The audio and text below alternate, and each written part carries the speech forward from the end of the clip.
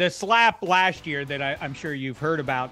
Would it be good ultimately if somebody came up and slapped you? Not as a bit, but was in the moment and angry, just like Will Smith was a year ago, came up and slapped. You'd be happy about that, I suspect. Can I tell you something?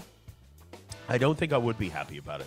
But I was thinking about this. I was talking to my wife about this the other day. I feel like if Will Smith had come up on stage and slapped me, almost everyone would be on his side. I said this, yeah.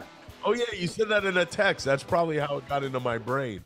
But I watched the Chris Rock special, and I started thinking, like, yeah, I don't think I'd have this kind of groundswell of support. I think most people would be like, yeah, he had it coming. I mean, he is kind of a But if you were to get slapped by anyone you know who's going to be there, who would you want it to be?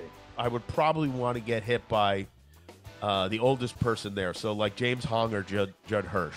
Okay, Judd Hirsch is a good one. Listen, I'm not a particularly athletic individual, but I have the reflexes of a jungle cat. Are you suggesting, though, were you in Chris Rock's shoes that night, you would have, like, caught the slap in your hand like an action hero and folded it back on him?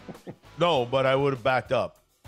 I see. Yeah. Just would have, Yeah. like, Ali. He had his hands behind him, I think. You know how paranoid I am on stage. I'm like, because Sal's there really is the reason why I'm paranoid on stage. If I hear like footsteps or whatever, Yeah. like we have to tell the stage manager, like, if you're gonna have unusual things happening where people are moving, you got to let me know because I'm jumpy, and it's mostly because Sal's there, and you may notice like every time we do like a belly flop competition or whatever. Yeah. I'm fully guarding my testicles because I know that there's a really good chance Sal's going to hit me there or do something to me on the way.